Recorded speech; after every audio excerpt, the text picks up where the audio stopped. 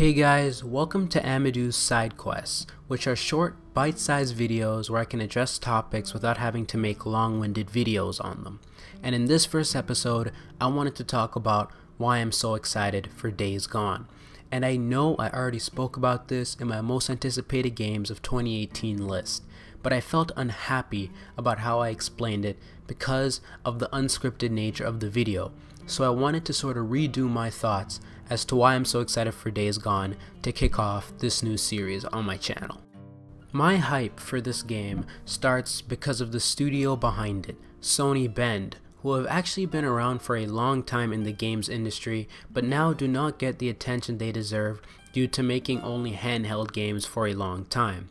But they did catch my eye with Uncharted Golden Abyss, which released on the PS Vita as a launch title, and I really enjoyed playing that game the whole way through. So it's amazing to see the studio finally helming a major AAA exclusive for the PlayStation platform again, and I have faith that they will deliver. And it also helps that the game itself looks great. Sure, the original gameplay demo from 2016 was rough around the edges, that's just a fact. But as we keep seeing more of the game, it looks better and better, with improvements to both graphics and gameplay. I like how it's a mix of The Last of Us and Tomb Raider with crafting and using your environment to your advantage present within the game. They also have confirmed dynamic weather and alternate ways to complete your goals, but it also seems to be serving up an interesting narrative. Sony Bend already confirmed that the game will have hours of cinematics, so they really are focusing on the story, and I really like that. And I also like how they chose to center on a biker as the main protagonist. This is simply refreshing because we don't get games with bikers as the main character, so again, it's just really refreshing to see one used in this kind of role. It's also interesting to think about how biker codes and morals will hold up in a post-apocalyptic world, which is again something we never ever get to see in games. Also, the main character, Deacon St. John, looks to be a very broken and uncaring character, and I'm interested to see where this story will take him and how he will live and develop in this world.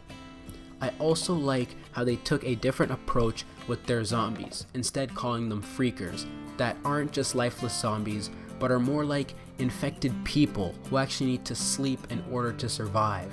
And just the amount that Deacon will be fighting at once on screen seems like it can give Dead Rising 3 a run for its money. Lastly, I just wanted to talk about its delay to 2019 and what it means for the game. Although I am disappointed that it's not coming out this year because August would have been the perfect release date for Days Gone, more time doesn't hurt, and if they are just making the game smoother and are ironing out bugs, then give them as much time as they need. However, 2019 is a really, well, let's just say inconvenient time for Days Gone to release, as 2019 is possibly the year when The Last of Us Part 2 and Death Stranding release, which are both hotly anticipated post-apocalyptic PlayStation exclusives. Days Gone doesn't really stand a chance against them, especially The Last of Us, but there is a way for it to turn out okay. They just gotta release Days Gone before those two games, early in the year. I would say February would be perfect for Days Gone, with The Last of Us releasing in May or June and Death Stranding coming out in September. This gives each game about 3 months of breathing room between each other, which will hopefully lessen the fatigue of the genre and not have people skip on Days Gone just to play The Last of Us.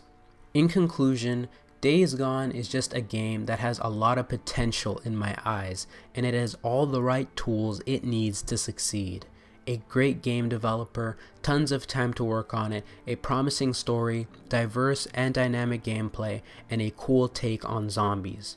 Now, I don't think Days Gone is going to be the next Last of Us or Uncharted or Horizon Zero Dawn or anything like that. I just want it to be a great game with reviews averaging an 80 or more, so that Sony Bend can continue to make big AAA experiences like this, or even improve on Days Gone to create an even better and amazing sequel.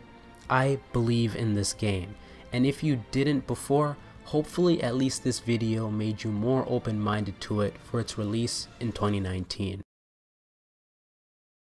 Anyways, that's it for this side quest. Thank you guys for checking this out. I really do like the idea of this series because my main videos do take a while to make and edit, and I want to be able to put out more content for you guys to enjoy.